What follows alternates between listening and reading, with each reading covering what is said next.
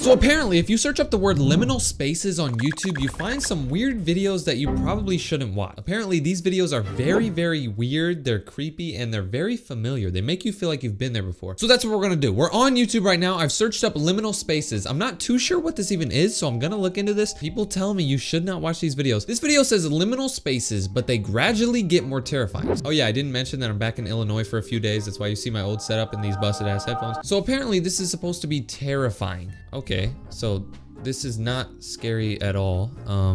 Okay, this isn't really scary. People say you're supposed to recognize these places. You're supposed to be able to recognize and feel like you've been here before, but I don't think I've ever been there before.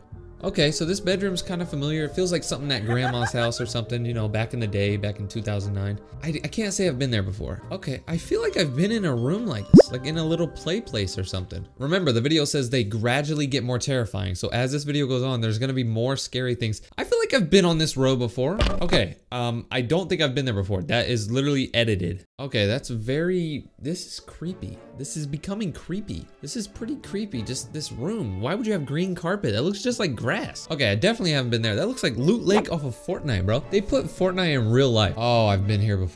I feel like I've been in this building before.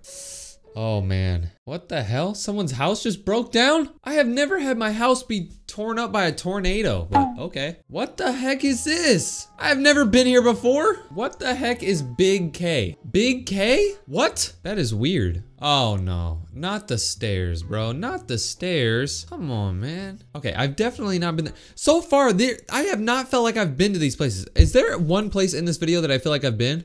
Bro, that looks just like my friend's old room at his house. What the? Oh my God. This one is creepy. Why would you even live there? If you paid me $1,000 a month to live there, I still wouldn't. So this video says uncomfortable, familiar childhood places, but it's sad. So this is what liminal spaces are. They're like places that you kind of remember. Okay, they have the definition. Look, it says a place in a photo that triggers bizarre feelings. Okay, so whenever you see these pictures, you'll get like a bizarre feeling. Yeah, that type of floor, that type of carpet, they always had those in arcades and stuff like that when I went as a kid. Okay, this looks like a hospital. Yeah, this is definitely like a hospital waiting room. I've been there before. This is like getting school supplies and stuff like that. Okay. What the? Is this the old McDonald's? Most of you watching this weren't even old enough to remember when you could sit on the burger chair. What the f? I'm glad my library did not have that bear in the corner. I would not read, bro. I remember places like this. A bunch of kids would be in here. It'd be so sweaty and just smell like straight nickels and feet, bro. It was a good time though, somehow. I remember these freaking rugs, bro. I would take my little toy car and just roll around the rug. Dude, this was sick. Yeah, all these pictures are pretty much bringing back memories. Dude, this is like the skating rink. Or this is like the prize thing. Like when you would play the arcade games, you'd go and get your prize. Like for like 10 tickets or whatever, you could get a bunch of candies. For 60, you could get a Slinky. I remember that, man. Oh my gosh. Have you ever been on one of these? This is sick, bro. One time though, I'm going up this. So look at this. When you see this little thing, it's like you walk up here and then you slide down on this side. Normally there's like water pouring down, right? So there's water and everybody's wet and it's outside, pause. So we're outside and everything. You go up these and then you slide down here. Well, I was going up this. There's just a line of kids, right? Just like one kid here, one kid here, one kid here. Probably like 6 kids going up this flight of steps. Someone fell and just tumbled every single kid down, bro. This is why I'm uncomfortable looking at this image.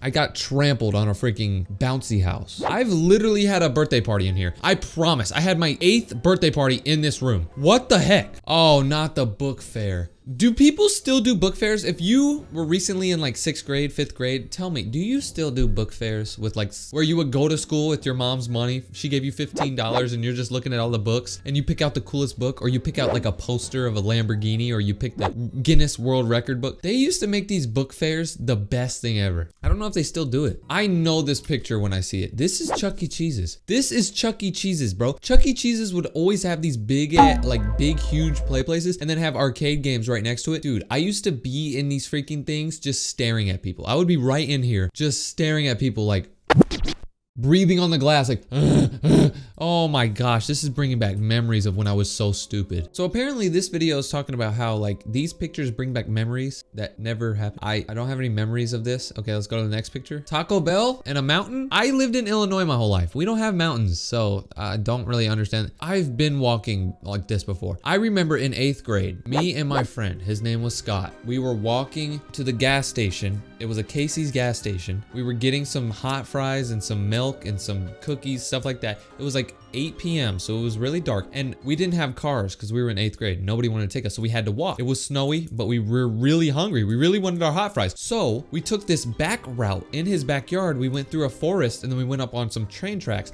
and we were hiking through this freaking freezing forest for like 5 minutes. It was pitch black just to get those freaking hot fries, man. This is exactly what that looks like. Yeah, these are very weird. Wait, they have these things in VR? No way. I can just look around. Look at this. I can look around. Why am I moving? No way they do these liminal space things in VR. Oh my gosh, now I'm in a house. I'm in a house. Why do I feel like I'm actually here? Okay, we're outside the big K. You remember that freaking thing? What the heck? I'm inside the freaking store? What the fu- I'm done.